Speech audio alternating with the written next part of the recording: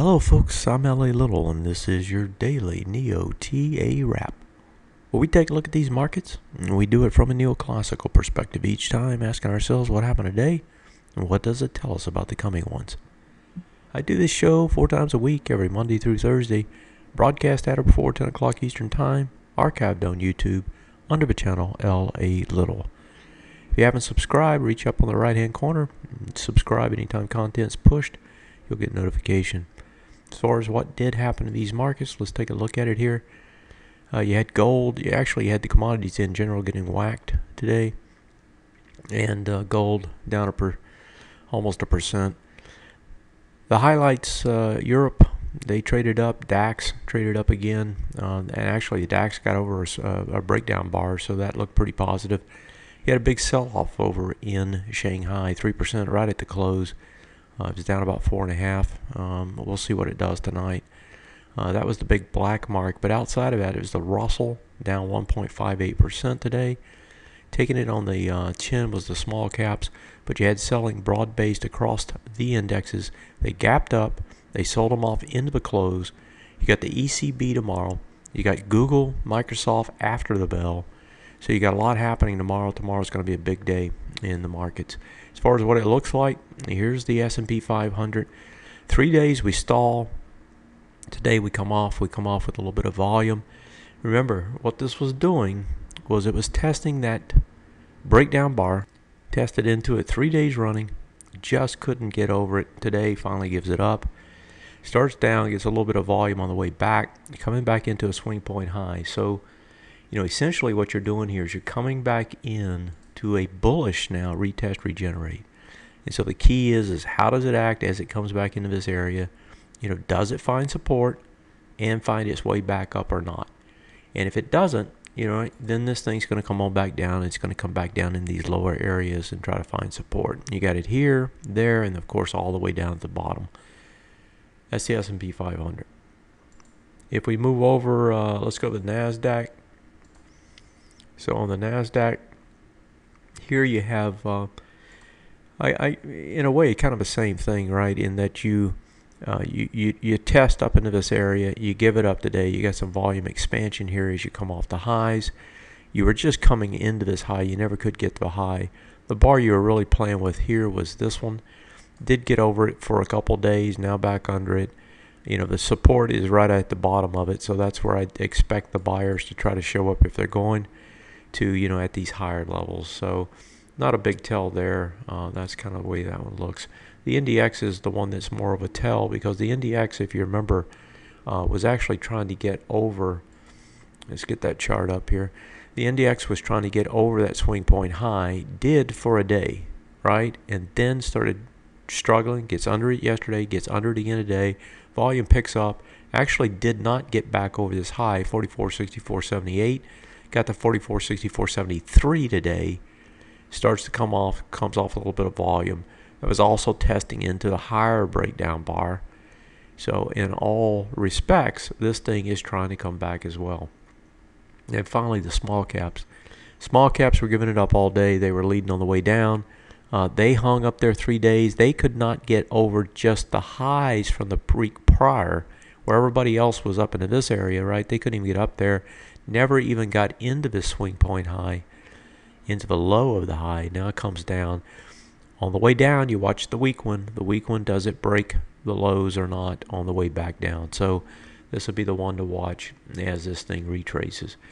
If we skip over to Europe and take a look over there, the DAX was leading away on the upside today.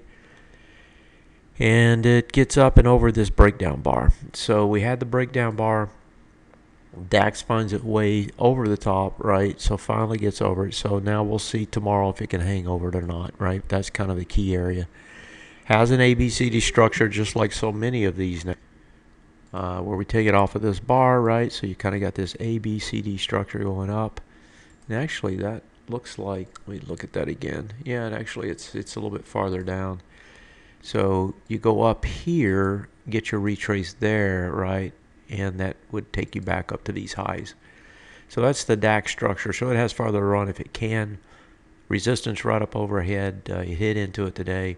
We'll see how the charts redraw it tomorrow.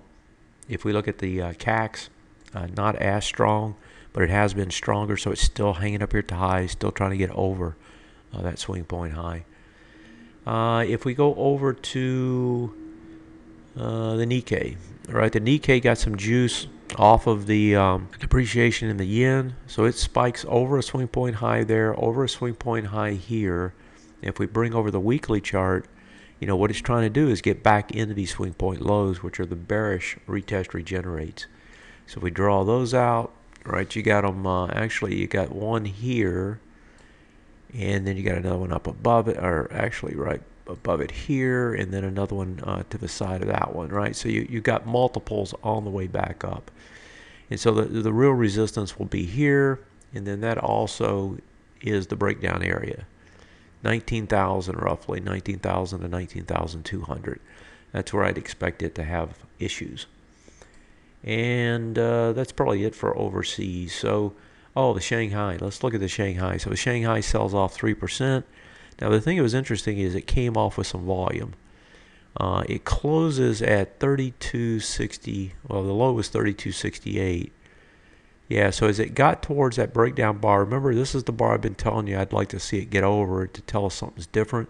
It gets to 34.46. That number was 35.07. Doesn't get there. So it comes back into the bearish retest regenerate at 33.85, trades into it for 2 bars, and then closes under it on the second bar. And so you can see the volumes over here. You can see the volumes coming back into it. That is not a happy camper type of picture, in my opinion. If we move over to the subsectors. Now, the major sectors, you actually have a couple things here to pay attention to. One was the biotechs. Biotechs just cannot move. So you had BIB with Biogen with reports this morning. It was up at 8%. Before you know it, though, the biotech gives it all up. Valiant just takes a dive. They ended up trading down at 6% at one point, closes down about 0.5% is all. But this thing is pressing back towards the lows, and volume's picking up. So biotech's a problem. The other problem now for the bulls is the SOX gives it up. So the SOX goes over the swing point high. Volume over there, 563. You do 526. You go over it, back under it, you test it, you fail, price and volume. Thing's going to come back into this big bar now. So, the two things that you would want to see in tech have given it up now and are not looking to take us higher. So in general, if we look at this market and we ask ourselves coming into tomorrow with all the news, what's it going to do? Everything now finally and congruently pointing down. It's pointing, they're not strong signals, but they are signals to the downside. They're saying that this market's going to try to retrace. And so I don't know what Draghi's going to say. It looks to me from the markets, he's not going to say much. And he's going to promise, but he's not going to deliver anything more at this point. And that probably is going to engineer some sort of a sell-off as a result. That's it for tonight. Thanks for joining me. As always, have a good one. Tell a friend, tell two. I'm LA. This is and was your daily NeoTA wrap. Have a great night. I'll see you tomorrow.